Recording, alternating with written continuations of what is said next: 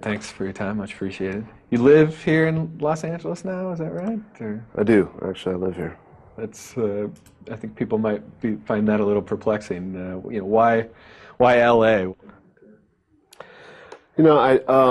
I came out here to work on this album and write it, actually. I just needed a change of scenery. I've been living in New Orleans for a long time, so on and off since 1990, I think. And it just felt kind of stale. I needed to have a different view out the window. So I also kind of wanted to be around some other people to do what I do, and it's part of my nature is to isolate, and I think living in New Orleans was a good way just to kind of hide from the world. And it worked for a while, but at the end, I think I just needed to get out of there. So it's been good. I've really enjoyed being out here so far. Out here. Are you into like sort of the outdoor elements of LA, or you look really bulky? Or you've been working out and things like that? Yeah, I've mountain biked quite a bit, and it's tougher to mountain bike in New Orleans where there's no mountains.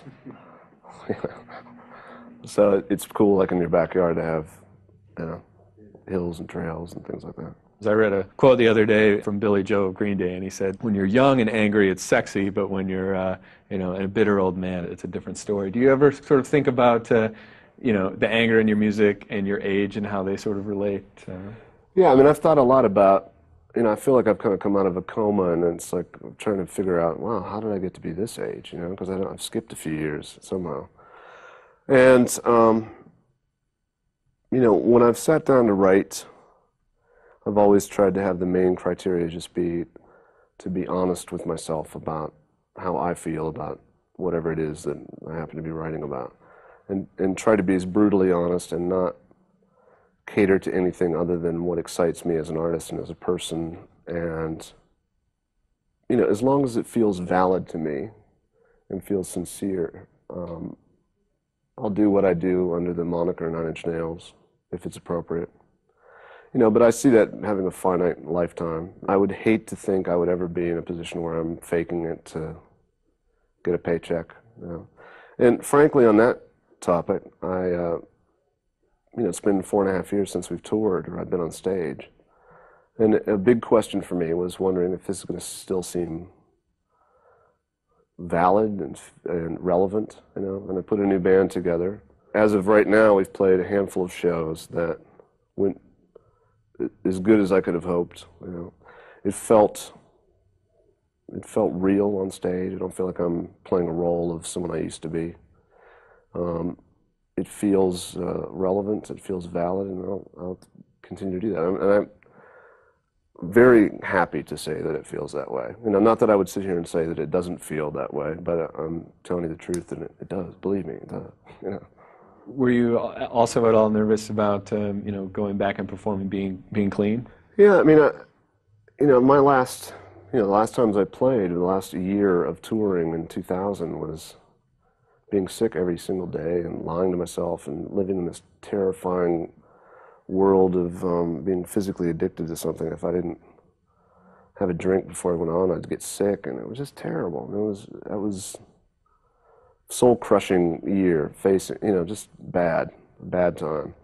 And I got to admit, the day of the first show, I woke up nervous, and it wasn't like I want to go have a drink. It was just like, I hope I don't feel that way before I go on stage, And I didn't, I went on, and it was a great show, and the next day I kind of thought about it, but not really, and then I didn't even think about it. It just became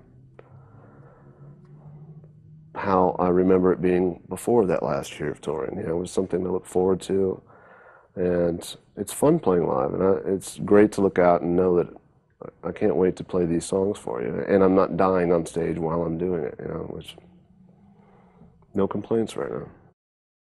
I was going to ask, did sort of hearing what Johnny Cash did with Hurt at the time you were working on this record, did that have any influence on you, do you think? Yeah, I mean, the whole Johnny Cash thing came up at a time right when I was about to start writing this record, and I was kind of technically in my time off phase, but what was going through my head was really questioning my own relevance, and I was wondering if I had anything to say or if I was any good, and just kind of really thinking about those things. And Rick Rubin, who's a good friend of mine, called me up and asked me how I'd feel about Johnny Cash covering Hurt, and I was flattered. Okay, great. And I think I kind of assumed it would be one of 100 songs they might, try for an album. And then a while later, I got a CD in the mail. It surprised me that I felt a bit kind of invaded, like his voice was in my song, and it sounded funny to me. I wasn't in the mood to really listen. I was doing something else. And then not long after that, I got the video in the mail from Mark Romanek, and that's when everything kind of goosebumps, wet eyes. You know what I mean? I couldn't believe how emotionally powerful that video was, and how that Johnny Cash could juxtapose his life against my words in that song, and just felt incredibly powerful, and just felt really privileged to be involved in that in whatever abstract way that I was, and sad that it became the context in his life, and which context it ended up becoming at the end of his life.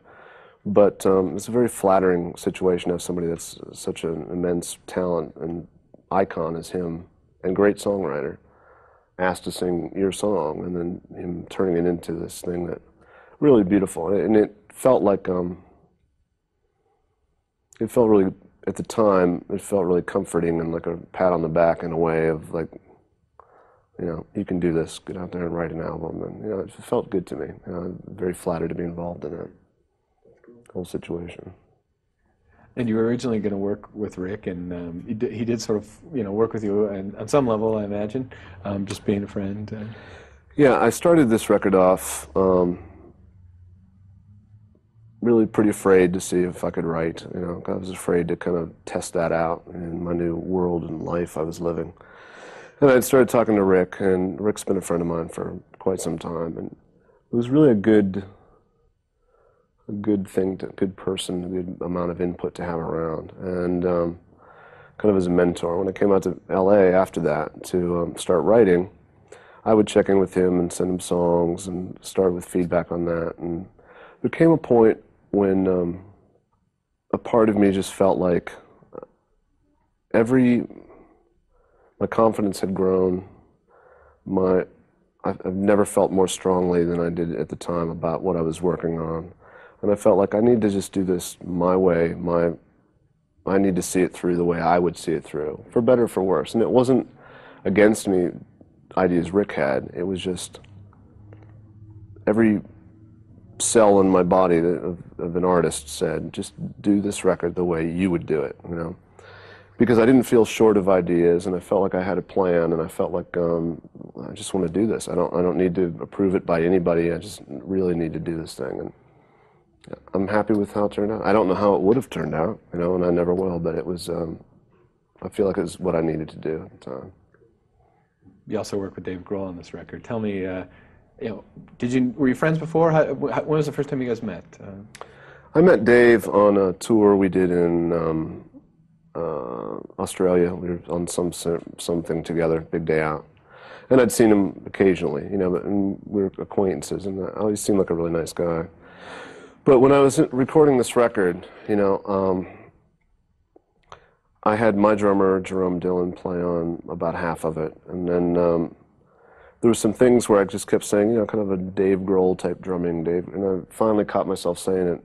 And I thought, why don't I just call Dave Grohl and see if he'd do it? And we did, and he could. And a few days later, we were in the studio, and it really was a great experience. He brings, not only is he a really nice guy, but as a musician, he brought an understanding to the material where I could play him a demo.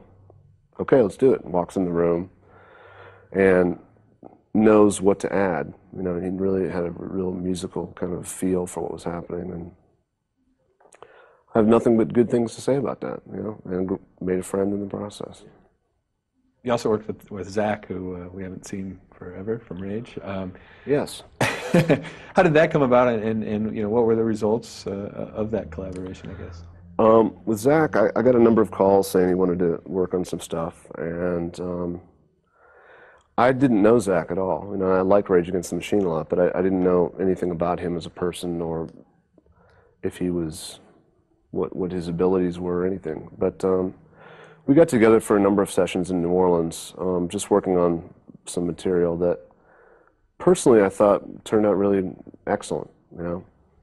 And over time, I think, frankly, it was just a matter of Zach not being sure what direction to go, you know. And I know the feeling of being kind of, you know, it's basically fear, in my opinion, you know. You're not sure what you want to do, and it's the next big step, you know. And he's in the difficult position of leading one of the best bands of the '90s, you know, when they were at their peak. And you know, he wants to make an important statement when he makes it, and he will when he does get around to making it, you know. And I like Zach. It was, you know, right off the bat we hit it off on a friendship level, and he'll be out with something, and it will be good. You also a while ago did some things with Maynard. Tapeworm, is that ever going to surface? Probably not. You know, really, in the time that I've been talking about, there was some other things that weren't high pressure things. I was just messing around with.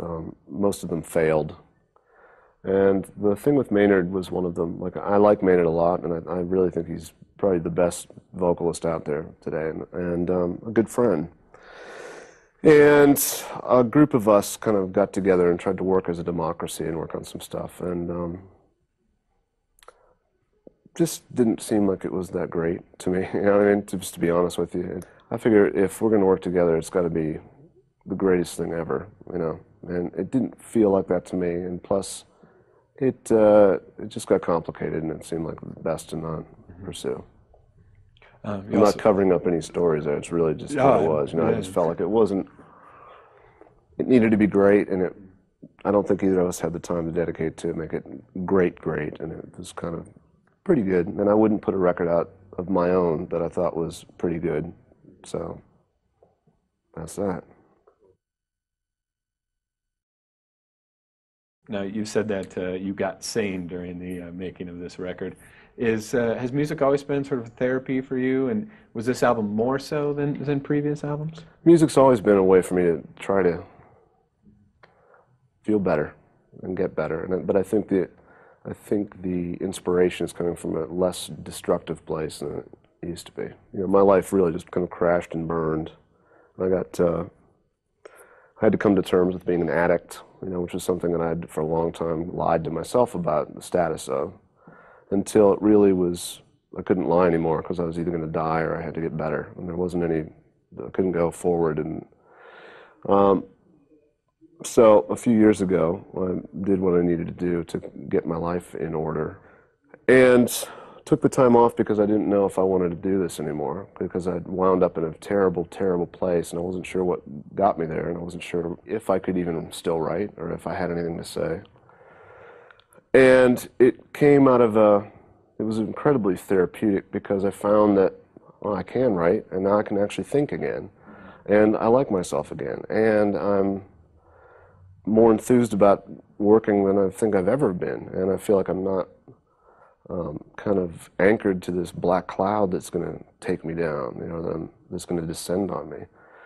And I hear it in the record now, not only thematically what I'm talking about, but taking certain chances or allowing things to sound a certain way, because I felt more confident than I had, and I wasn't as afraid what someone might think, or, you know, I felt good about things for a change. You know, I'm not saying it's a happy record. I don't think it's a joyous, have a party type of album. And it's exploring a lot of feelings of coming out of that cloud and trying to figure out who I am or what I am, and with a lot of fresh, terrible experiences to think about. But now with Teeth, the first thing that I kind of struck out to me was that you know, there seemed to be more piano on it than I, you know, recall from other Nine Inch Nails records. You know, do you write songs starting on the piano, or? It kind of changes it depends on what the situation is, but this record in particular with Teeth, I wrote it in a very different way than I'd written the last couple. Like with Pretty Hate Machine, the album is really like 20th, 30th revision of the demos, you know, culmination of years of kind of perfecting it. And then by the time I did Downward Spiral and The Fragile, I had a studio to work in, so I would write in that environment and write in the studio. And what I'd find is that